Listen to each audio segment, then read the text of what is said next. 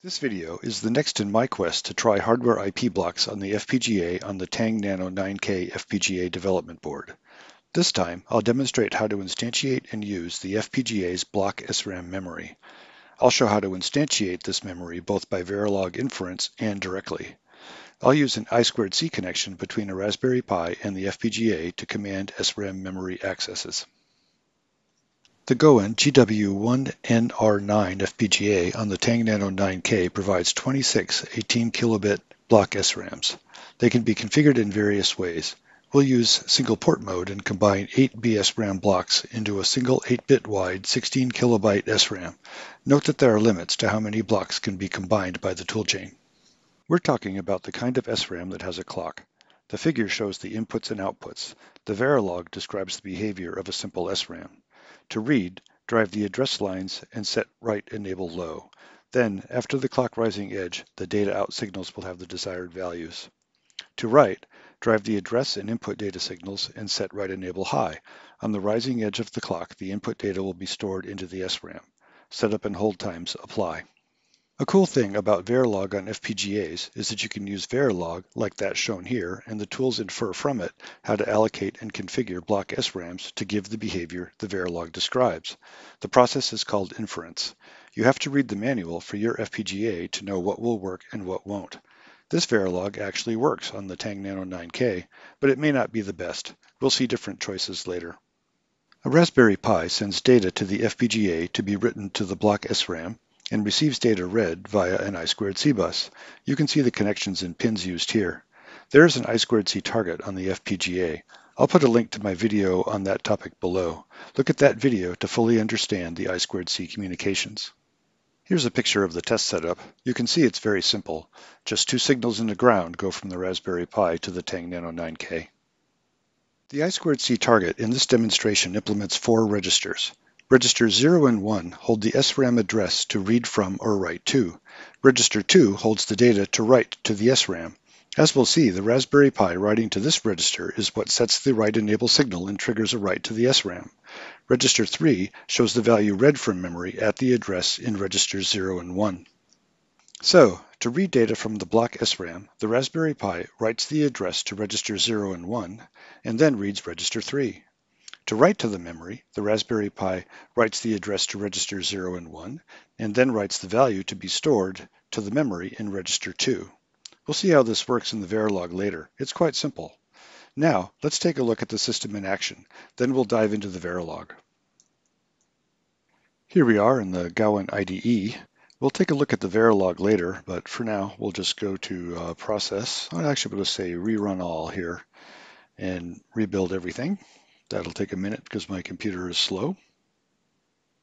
And everything's complete. So now we'll program, and I'm on Ubuntu 22.04 here. And so I'm going to program using my script load mem that I've shown you before. So we'll program into SRAM of the FPGA. Now let's switch to the Raspberry Pi.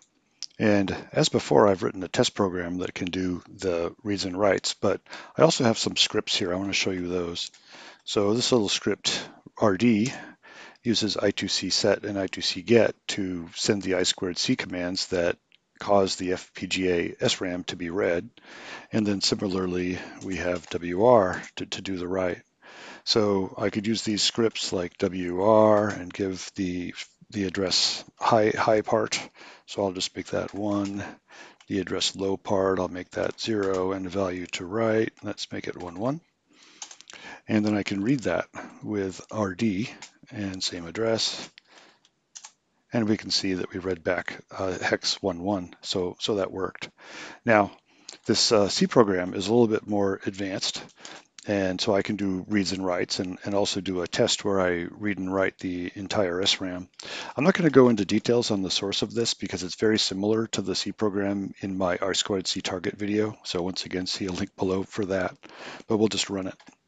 So we can do, for example, -W in here. I can give the full address. I don't have to split it into individual registers. So I could write to, let's say, 3001, and I'll write a value there of 1, 1. and I can do another write on the command line here and say, let's write to 2000. And I'll make that 22. And then I could read both. So -x3001 minus R 0x2000. And we can see that I read back what I wrote. So the program's working. The test mode of this program first writes sort of randomish values to all of the locations in the SRAM of the FPGA, and then it reads them all back, checking to see that what it wrote is what it read. So we'll let this run. It takes a little while. So the test is complete with no errors, and that did take a little bit of time, but we did write and then read 16K bytes of the SRAM. So the next thing to do is to dive into the Verilog. In the Gowin IDE, let's first take a look at the top-level module. And this one actually has nothing to do with the BSRAM. It's all hidden farther down. But it defines the pins that are leaving the FPGA. So as the clock, we're using the 27 megahertz CAN oscillator that's on the Tang Nano 9K itself. And then these two pins just go to the Raspberry Pi. They're as described in my video about I2C, about the I2C target. So see that. And I think that's all we need to say about the top-level module. Next, let's look at the BSRAM module. And this is the one that contains the definition of the BSRAM. And you'll see we actually have three different ways of instantiating the SRAM here. But first, the signals that are leaving the SRAM in all three instantiations are these. So we have the clock, which is the 27 megahertz clock coming from the oscillator. We have a reset, which we're not actually using. I just tie that low all the time. It's active high. And then there's the signal CE that Gowin documents as being called clock enable. And I don't know whether they really mean to say chip enable, but they're a little unclear about what exactly that does. But it has to be high while the SRAM is changing state, that's for sure. And this is the write enable signal, and then the address for reads and writes, and data in for writes and data out for reads. Those are the signals. The first implementation of the SRAM is this one I'm calling generic. And this is the one from the slide at the beginning of this video.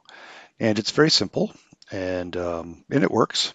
But notice that it's using an assign so that data out is always reading directly what comes from the memory. That's kind of the defining characteristic of this one, that and the fact that it pays no attention to the CE signal. But like I said, it works. And also notice that I'm using conditional compilation to select which of these instantiations gets used. So if I define generic, this one gets used. If I define from doc, this next one will be used. This next one is called from doc because it comes literally from the Gowin documentation. They give this as an example of Verilog that will be inferred to use the block SRAMs. And so how does it differ than the previous one? One of the changes is that it uses a register to hold the data output value. So when you do a read, which is shown here, the value in the memory is just placed into this register, and it's the register itself that is assigned to the output signal. So that actually causes an extra clock for the output to appear. But on the other hand, you're not connected directly to the memory.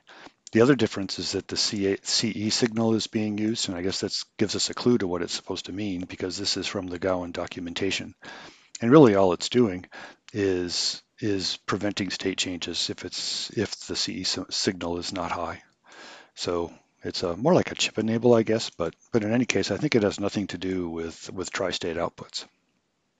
I decided to call this last method of instantiating an SRAM direct because you're doing it directly. You're not writing Verilog that the toolchain has to infer. It doesn't have to make an inference from it to decide that it should turn into some usage of block SRAMs. Instead, you say exactly what you want. And you do that through the Gowin IDE, as I'll show you in a moment. But it gives you kind of this pattern to paste into your program in order to instantiate an SRAM. And the signals are the same as we've been using above, except there's an additional one called OCE, and Gowin documents that as being output clock enabled, but again, I'm not sure that that's the best name for it. I think all it does is gate whether or not the output register changes state. So I don't think it has anything to do with tri-state. And I'm not really using that signal in any meaningful way, so I just set it to be high all of the time, so that the output is always enabled. And this works just as well as the other two in the I2C integration.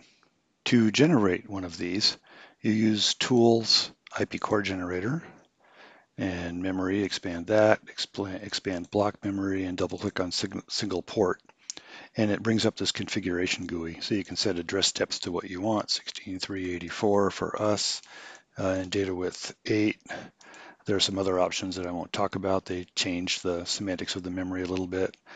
And then you can say calculate, and it shows the resource usage. So 8 of the block SRAMs are used by this. And then if you say OK, it asks me if I want to overwrite the file I already have. I guess I can. I'll say yes.